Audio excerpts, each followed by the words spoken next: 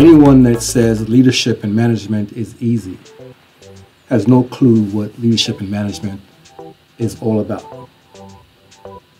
But learning to execute and implement the 6 core leadership competencies will empower you and equip you to make it easier. You know, the 6 core leadership competencies will help you deal with the stress, the challenges, and the demands of leadership so you can win as a leader manager, right? You make it look easy. You make leadership and management look easy. Because you are committed to the 6 core leadership competencies, leading and managing comes easier to you than it would otherwise. You make it look easy. The first core leadership competency, for example, is strategic planning. The ability to get from ideation to implementation, which by the way is one of the titles, is the subtitle of my book on strategic planning.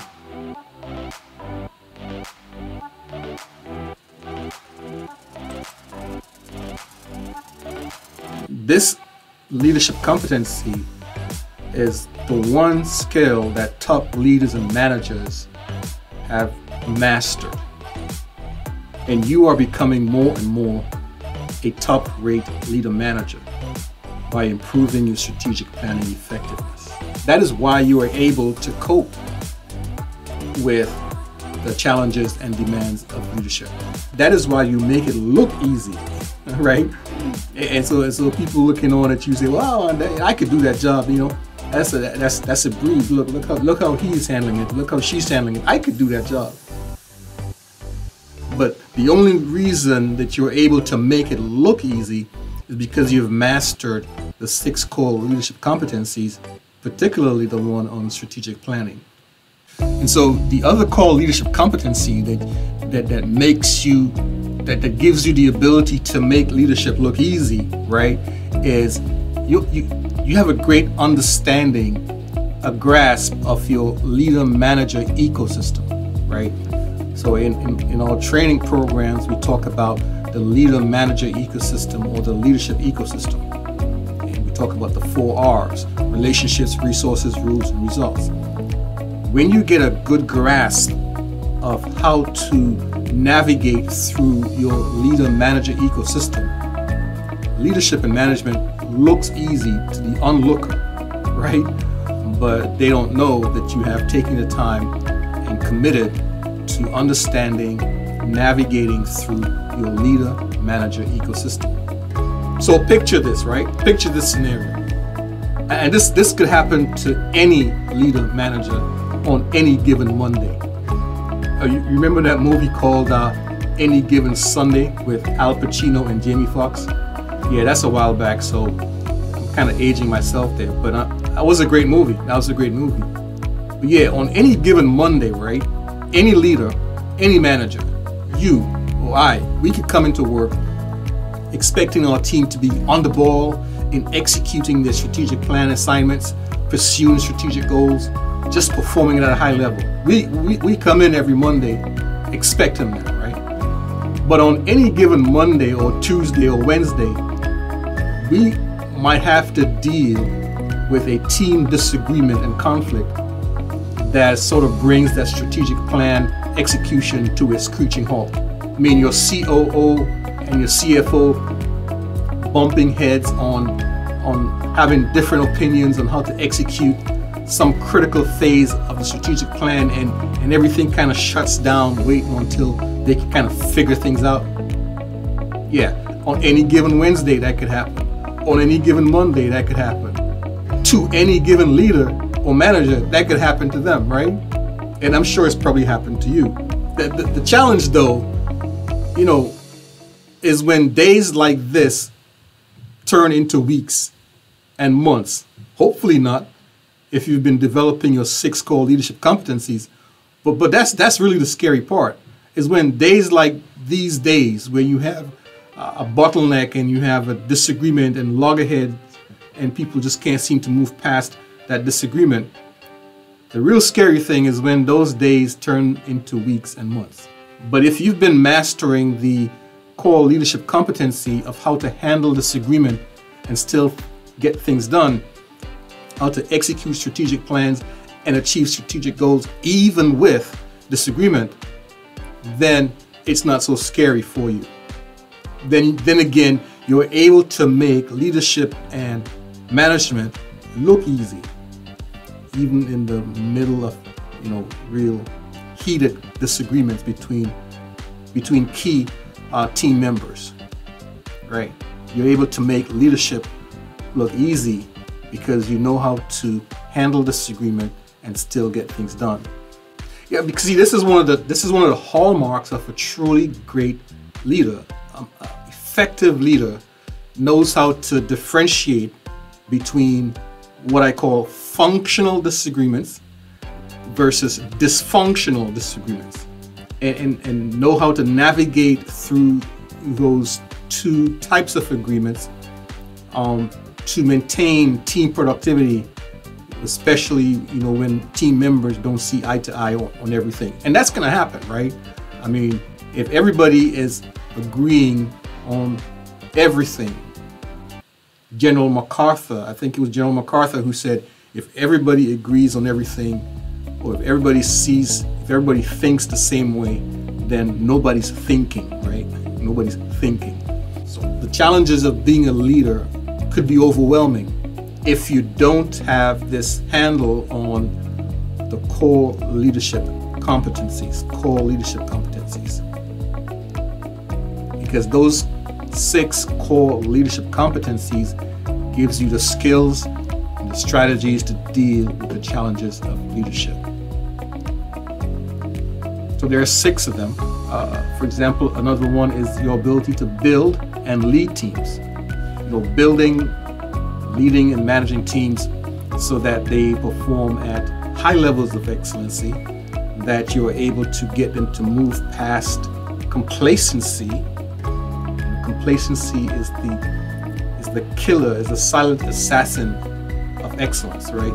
So how do you build teams, lead teams, and get them to perform at high levels of excellency, avoid danger of complacency, how to get those teams to understand their roles, their rules, how to get them to understand the leadership ecosystem, relationships, resources, rules, and results. How do you transfer that knowledge from you to them so that they can navigate on the team effectively, right? So building and leading teams is another core competency that it gives you the ability to make leadership and management look easy. It's not easy, but you can make it look easy when you master these 6 core leadership competencies. Maybe the most important prerequisite for being an impactful leader is self-leadership. Of all the 6 core leadership competencies, and they're all important. And so sometimes I really have a hard time trying to prioritize which is most important. They're all 1A, 1B, 1A, 1B. They're all important. But self-leadership is key, right? If you can't lead yourself and manage yourself, how in the world do you expect to lead a team? It doesn't compute. In fact, we teach a course, a masterclass called You Can't Lead. And, when people hear that topic, they'll be like, what? I've been leading for 30 years. You're going to tell me I can't lead? The premise of that title is you can't lead others if you can't lead yourself, right? A little bit of a teaser right there, you can't lead.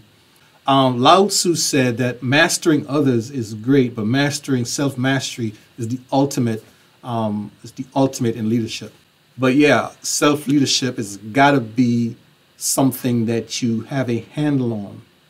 You've got to be growing in your self-leadership competencies if you're going to expect to be able to lead your team effectively, right?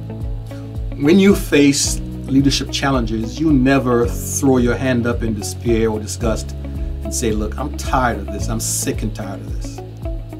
See, winning leaders and managers know that planting this seed of tiredness and sickness, in your consciousness will ultimately make you sick and tired of leadership, and your productivity, effectiveness, and ability to achieve leadership goals and organizational goals begins to decline, and you sort of wonder why. And that's because you keep telling yourself that you're tired and sick of leading. I mean, it's the crazy thing, the way the subconscious and the conscious works. If you consciously make these statements, ultimately your subconscious is a very obedient servant.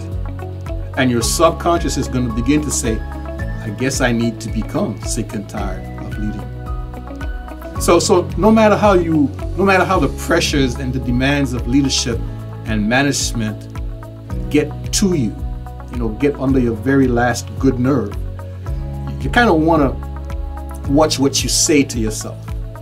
You want to monitor that. And so winning leaders know that they don't plant that seed of tiredness and sickness. You don't want to plant that seed in the subconsciousness, because eventually you're going to become weak, sick, and tired of leading, and you're going to wonder why. Simply because you've been telling yourself that you're sick and tired of leading.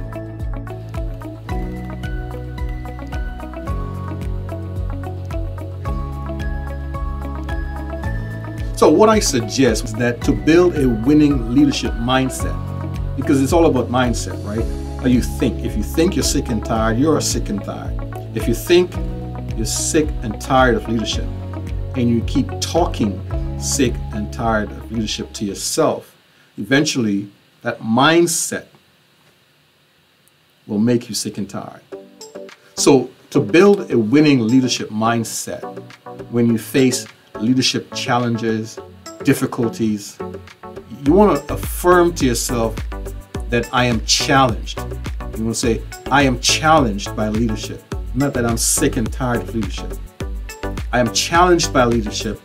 These challenges stimulate my creative resilience. So I'm not sick and tired of leadership. I'm challenged by leadership. But those challenges stimulate my creative resiliency. Challenges never make me sick and tired. Challenges always make me more creative and more resilient.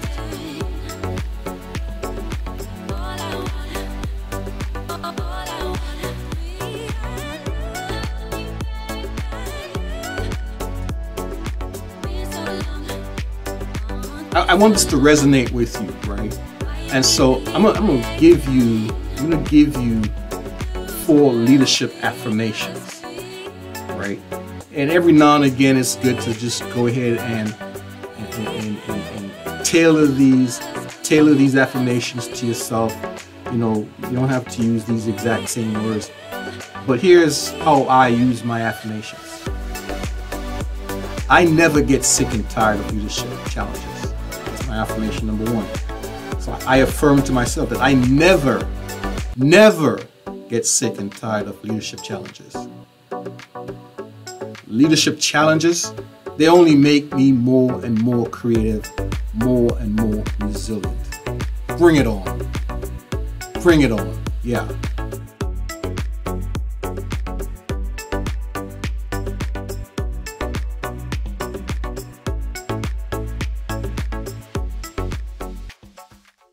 And then my next affirmation is, for every challenge, I create new ways to strategically allocate relationships and resources so that I can achieve the strategic results, outcomes, and the vision for my team or my organization.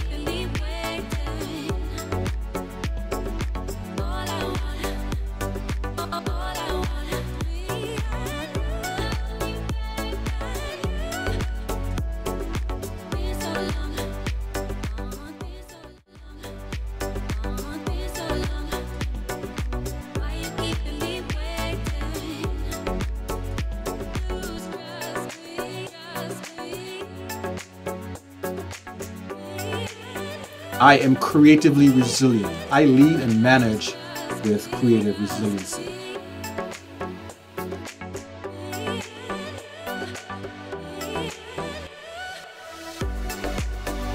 this has been helpful to you. I know it has been.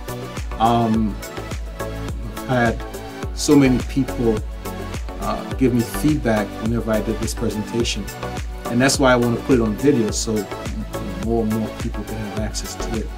But whenever I've done this presentation, leaders and managers, email me, text me, and say, "Hey, man, really good stuff. It's really been a lifesaver for me." Right? So listen to this video time and time again, and build your own leadership challenge affirmations. And I guarantee, as Charles Barkley says, I guarantee. I can never say guarantee like Charles Barkley. But those of you basketball fans know what I'm talking about. I Charles Barkley guarantee that this will work for you, make you, equip you, empower you to be a more resilient, successful, winning leader. That's you. That's you.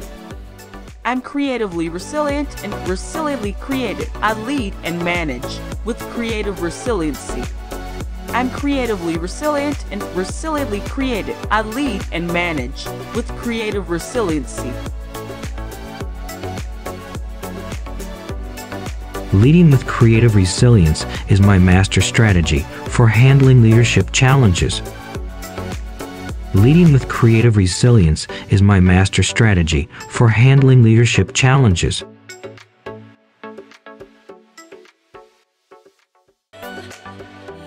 There should be a link with this video. Please be sure to click that link to get more information on Dr. Murray's next masterclass or training program on one of the 6 core leadership competencies. Also, please subscribe to Dr. Murray's YouTube channel. You will see a subscribe button at the end of this video. Just hit subscribe to get weekly leadership and management resources to help you make leadership and management look easy. And don't forget to like this video and share it with other leaders and managers so they too can learn how to make leadership and management look easy. Hope this has been helpful to you. I know it has been. Equip you, empower you to be a more resilient, successful, winning leader.